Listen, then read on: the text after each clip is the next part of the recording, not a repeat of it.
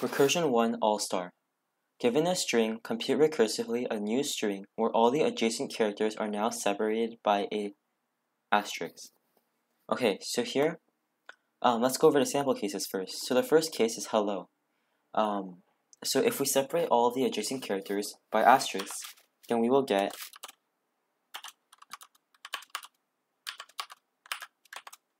like this. Similarly, if we apply the same concept to the following strings, we will get this and this. Okay, so how can we compute this recursively? So one way we can think about this is by splitting the array constantly and just handling whatever we have right in front of us. So what do I mean by that? So for example, let's say we have, I'll work with ABC for example. So ABC, if the parameter is ABC, then we can just start with the first character. We know that we have to separate the first character with the rest of the characters by an asterisk. So here we will start with this, which will be separating A, the first character, by the rest with an asterisk as suggested, and then we will continue forward with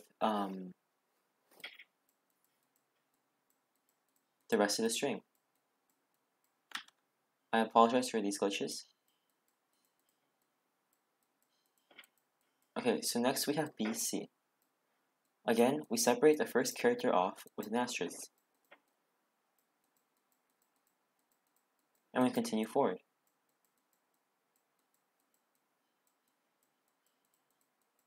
Here we have C.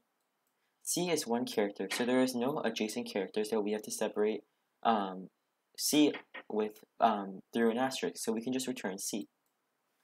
Okay, so let's implement that. So if the current string that we have is length less than or equal to 1, then we can return str, because we know that there is no string that we need to separate it off of.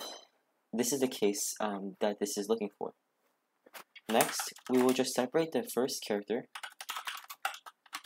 We will get the first character, and we will separate it off from the rest of the string by an asterisk, and then we will return whatever happens with the rest of the string. And as you can see, this should work actually. So there's a Stack Overflow error. So length str.